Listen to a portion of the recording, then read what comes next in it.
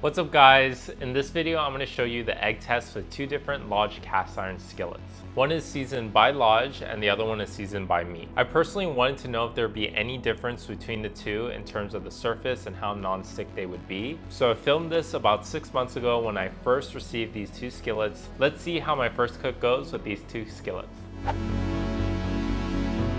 Hey everyone, I'm Jason and today we're going to talk about cast irons. I have here two Lodge cast iron skillets. They're 12-inch and they're the Chef Collection. They are both seasoned. This one is seasoned by Lodge. This is how it comes in the package. This one I sanded down completely and I re-seasoned it. If you want to see how I did it, I did another video, so you can check that out. Link will be in the description.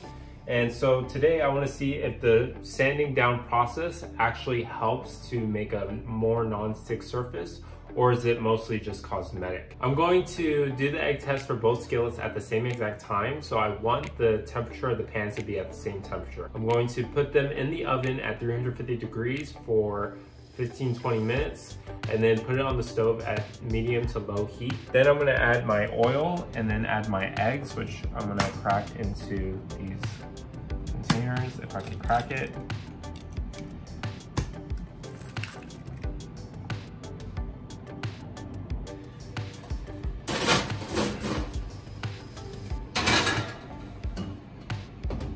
To make sure that the pans are hot, I'm going to sprinkle some water on it to make sure that evaporates.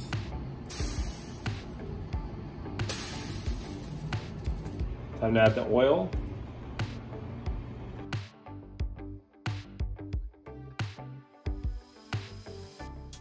So now I'm going to add the eggs.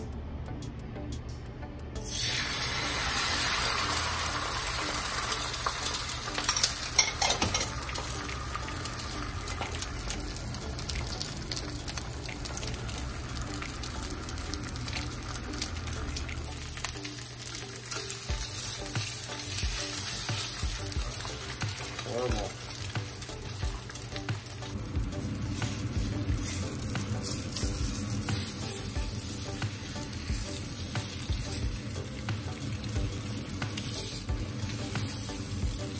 As you saw, that was a complete fail. Both eggs stuck onto both cast irons. It's the first time I'm cooking with them. What I realized is that the pans are way too hot. The eggs basically burned immediately once I put them on. So now what I'm going to do for take two is I'm going to lower the heat of the oven to 200 degrees, and then instead of oil I'm going to try using butter. Because it's at a lower temperature, the butter will probably not burn.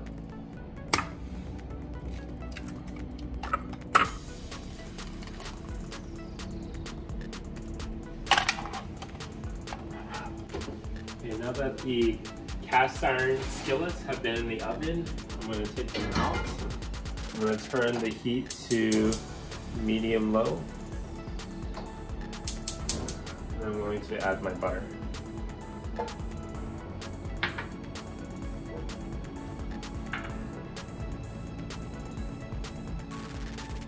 Okay, now that the butter is melted, I'm going to add my eggs.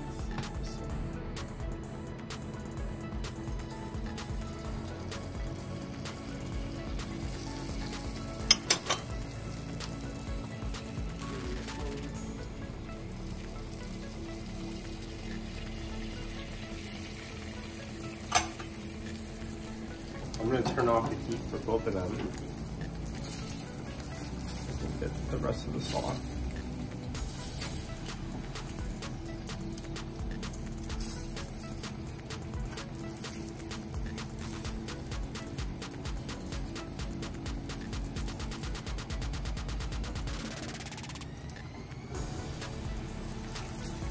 So it is non-stick, which is great. There's some residue left over, but most of it does come off when I scrub at it. And then for this one,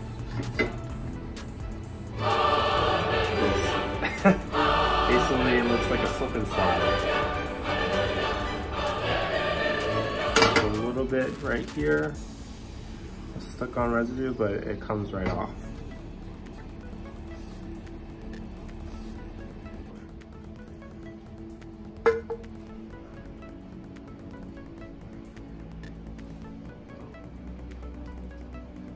So it takes a lot more force to get the other egg to slide. But it is non-stick. So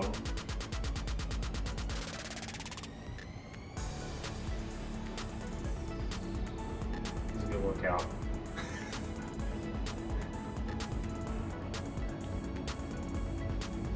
So there you have it. After I flipped it, it did stick a little bit more and it burned a little bit. But this one, same thing, a little bit stuck right here. But I think if I scrub it, it'll probably come off. This one takes a little bit more effort.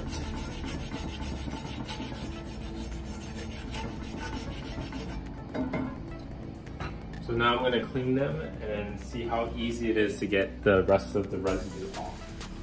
For this pan, I think I could just wipe it. It's pretty clean already.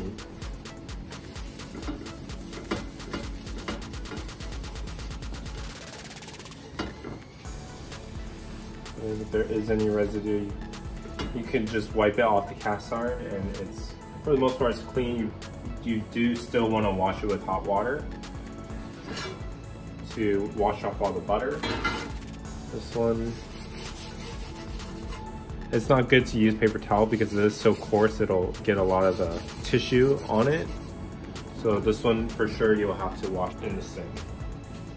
In conclusion, both seasonings work. I do prefer the one that I season myself. I tend to use that one a lot more over the last couple months. The great thing about having cast iron is that the more you use it, the better it gets, the more non-stick the surface becomes, and the seasoning becomes slicker and slicker. Just continue using whatever cast iron you have and make sure that you maintain it properly. One thing that I learned that is just as important as the seasoning is the temperature that you use to cook your food with. If you're going to be cooking something like a steak, you're going to need a different temperature than cooking something as delicate as eggs to have the proper release of the food. You can see in the video that my first attempt, the eggs burned completely regardless of which seasoning I used, and then when I lowered the temperature, it was completely non-stick, it was sliding around.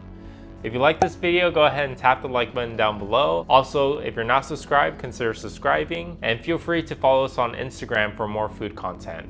Thank you for watching, and we'll see you in the next video. And action! It's recording. Yeah, it's recording. What do you think? What do you mean and action means? Super deep, right? Okay, show a little skin.